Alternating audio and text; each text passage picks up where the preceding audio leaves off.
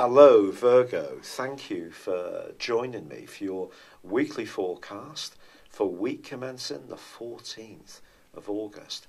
Mercury, your ruler, has now, if you tuned in last week, you'll know, gone into a retrograde. And through to the end of this month, you could find yourself being a bit frustrated if things don't work out exactly as you first hoped.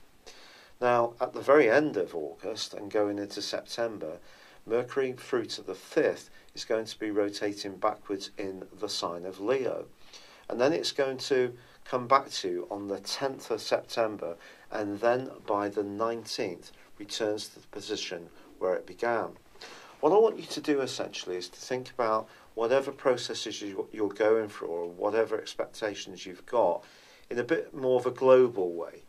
One of your great strengths is that you grapple with details pretty well better than any other zodiac sign. One of your challenges is to keep seeing the big picture. So if obstacles do come up or there are frustrations, try to just think, well, actually, maybe this is meant to be. I think when you get around to the third week of September next month, it will all start to make a lot more sense, hopefully, because there are going to be a lot of clashes between planets in Virgo in September and Neptune, which brings us to the next part of this week's story. Because Mercury is not only twisting backwards, it's in opposition to Neptune. Now, Neptune, for you, since 2012, has been very much an influence on your relationships and your identity in the way that you grapple with competitiveness and interactions with others. I think the opposition between Neptune and Mercury can be just as corrosive to clarity as Mercury's retrograde itself. So if you are discussing anything, it's so important to be really clear about what you want to say and also how you say it, and then check what the other person feels they've heard, and then you can help to overcome the potential for any kind of confusion. But this is also a week when Venus continues for you in a very friendly part of your horoscope. But just how friendly are you with one person?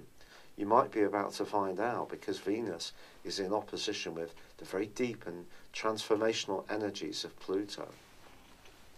It's possible that someone in your circle actually has the hots for you a lot more than you're appreciating. Then again, perhaps you're totally aware of who I'm referring to, and it's coming from you too. But if there is some kind of relationship that's tempting you, and particularly if you're already in a relationship, then just be aware that Pluto can give us a desire, a need, which is so high, but it's also very difficult to resist. And that might put you in a situation where someone's motivations are not entirely honourable, or maybe you're going to go against your own values simply because the draw is so great. Now, I'm not saying this is going to happen in an actual way. It could happen. The choice is always down to us. The planets don't make us do anything. But this week, of course, the Sun is continuing its journey in an area which is very much to do with the more spiritual, psychological side of life. And in some ways, it's asking you to sum up what you've been achieving over the last 12 months.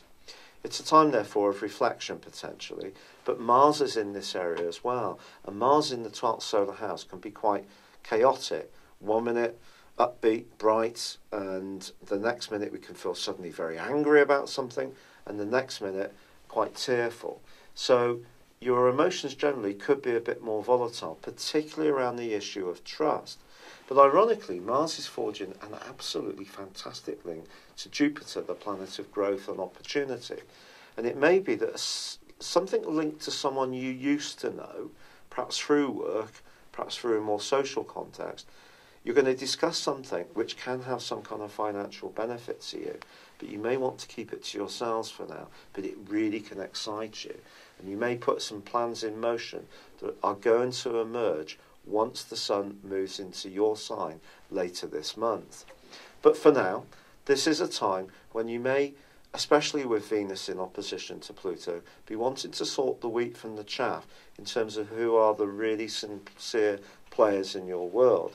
With Neptune shifting and shimmering and moving around as she is, just be conscious that whatever you say could in some ways be received differently, or you may receive something from someone else that may not be as they mean or as they say. And by the end of this week, of course, there is a solar eclipse.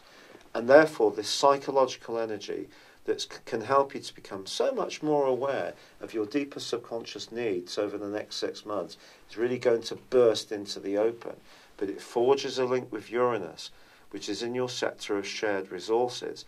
So I think you need to keep quarrying away deep within yourself, because that's where a lot of material, insights, knowledge and talent is still stored away. So even if there are some situations or issues which seem challenging and seem to be coming from outside of you, I do feel the solutions may lie in a greater understanding of yourself and how you can react to any external challenges going forwards. It's been a real pleasure being with you. Thank you for joining me. Good luck and goodbye for now. Hello, thank you so much for watching my video. I'd love you to join me at my Horoscope Ace app.